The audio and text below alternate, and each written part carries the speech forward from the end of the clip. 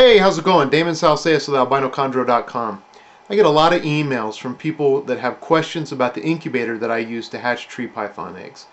I built the incubator out of a large marine cooler, and it has worked very well for me. There was a lot of sweat and tears that went into the design of it, and it's worked really well. So I made this video to outline the assembly of the major components.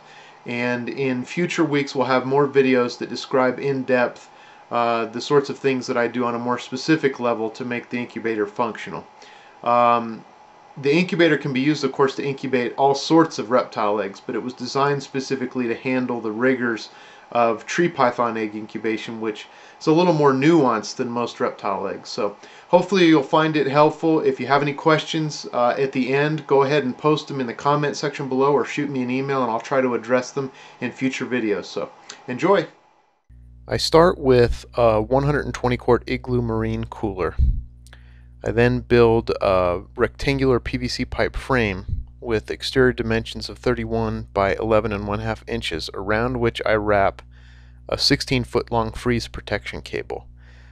It's important to use a cable without the built-in thermostat. The type that I use has to be special ordered and is not available at local home improvement stores.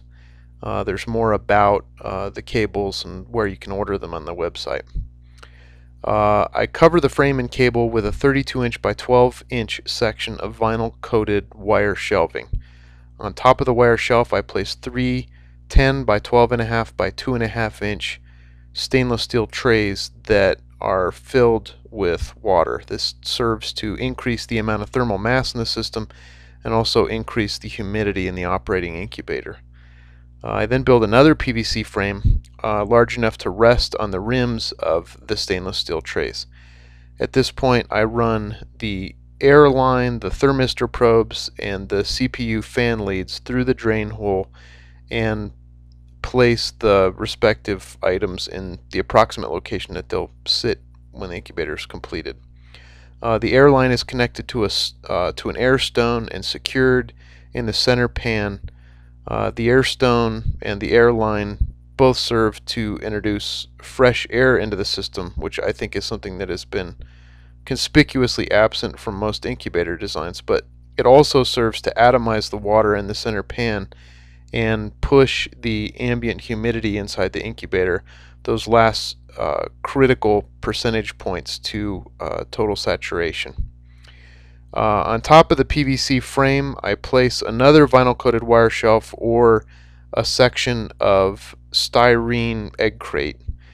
I then use zip ties and rubber bands to suspend 12 volt 10 cubic foot per minute CPU fans from the underside of the shelf. The rubber bands serve to dampen the vibration of the running fans, something that I kind of felt was or could be problematic. The fans are placed diagonally from one another and facing in opposite directions in order to circulate and homogenize the air both in terms of temperature and humidity.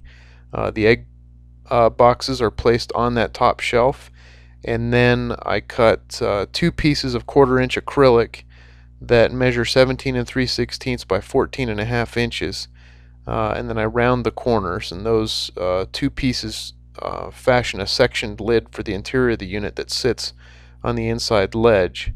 That way I can open the main lid for the cooler while the incubator is in operation and monitor progress without dumping heat from the entire system.